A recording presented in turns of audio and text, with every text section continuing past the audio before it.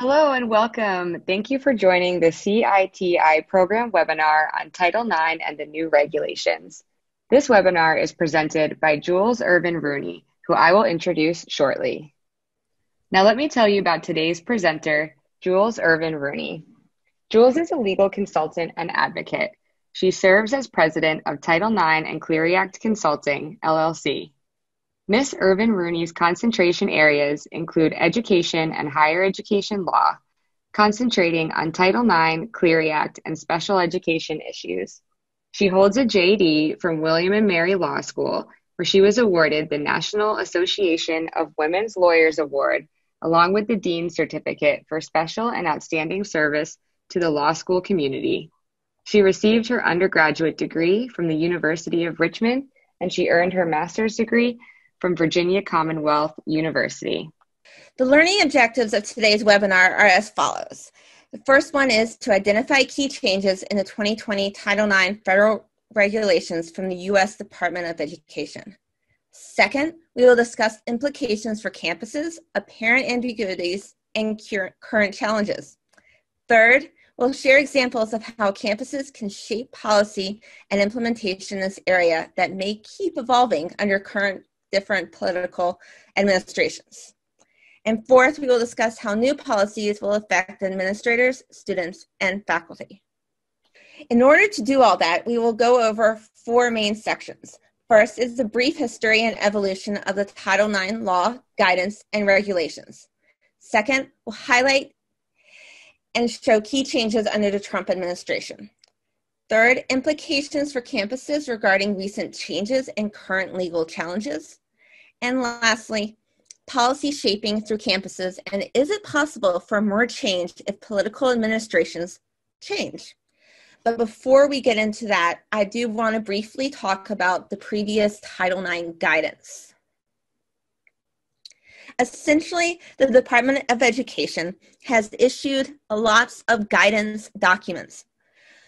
Most importantly, the guidance documents have stated that sex discrimination includes sexual harassment, which in turn includes sexual assault, and that schools must address those offenses as a matter of sex equality.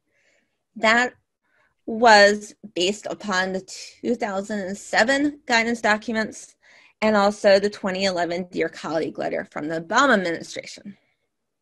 These were all guidance. They did not have the force of law.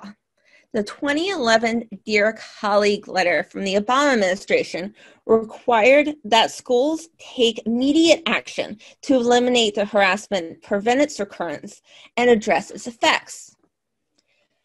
That statement in and of itself spurred a new wave of Title IX policies, new wave of guidance, question and answer guidance, OCR reports, resolution agreements, and case law from the 2011 Dear Colleague letter throughout. And then we had the presidential election of 2016. Sexual assault and Title IX was a topic of contention. And under the Trump administration, the Department of Education proposed new regulations, and that came out in November 2018. And then it became final on August 14th of 2020.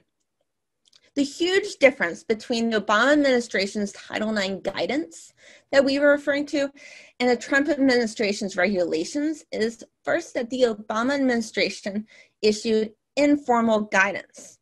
It was not the rule of law. It did not have the force of law. Second, the Trump administration went through the administrative law process, including a comment and answer period, and formalized regulations that do now have the effect of the law. And third, regulations will remain law for the foreseeable future. They will have the force of law and do currently, as of August 14th, 2020, have the force of law, regardless of what political party might win in the 2020 elections. We will be further discussing in a later section about the effect the political election might have on the current campus climate and also this guidance and the regulations, but we'll be moving forward here. So further in depth of how we got to the 2020 Title IX regulations. The administrative law timeline that the Trump administration Department of Education went through was first, as we mentioned, that the proposed regulations. So moving on from those key changes, we're going to now talk about the implications for campuses regarding recent changes and current legal challenges. The impact on campuses, we can break it down to looking at employees and also students and administrators. Considerations though under the employees are that employees are protected here. Employees are protected under Title IX, and that because they are now more protected in a due process way, schools should consider or be in the process of implementing revisions to their faculty resolutions, employee grievance processes, because those handbooks or those processes and contracts might be in conflict with Title IX. And you don't want to have something that is going to cause more legal challenges or more issues in the courts if someone has a formal resolution or grievance held against them and they say, but this goes against what my contract stated or what the policy handbook for faculty stated. So the best practice to protect all stakeholders, the employees, the students, and the administration, would just to aim higher and have new procedures that are revised that take into effect these new regulations. The regulations also extend due process protections for at-will employees accused of misconduct, which is a strong proponent of the regulations.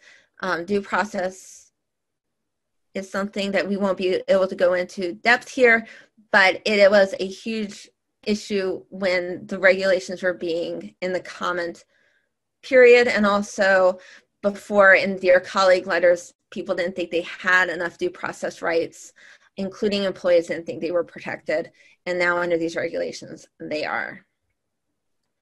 The impact on students, the considerations to take into effect would be mainly the trainings. Students need to understand that what's next in this world of new regulations in 2020, trainings, and then updating your trainings. One thing that we should really keep in mind is that training is really important. You cannot learn too little about this process for the safety of your community and also for the transparency and well-being of the entire Title IX process. A training is crucial. Keep a pulse on the court cases. They are not likely to cause any strange, unusual changes to the 2020 regulations. However, they might be discussion points for a brown bag educational series and your campus, or they might just be something to note to keep an eye on for possibly changing your training based on what is coming out of the court cases, especially if you're in a state that has state laws or local laws that conflict with Title IX 2020 regulations. Also, it's big and good to get community-wide involvement with your campus and surrounding community about the policies and educate. Just keep on educating. To our learners, I invite you to review our content offerings regularly as we are continually adding new courses that may be of interest to you. All of our content is available to you anytime through organizational and individual subscriptions. Please visit CITI Program's website to learn more about all of our courses and webinars.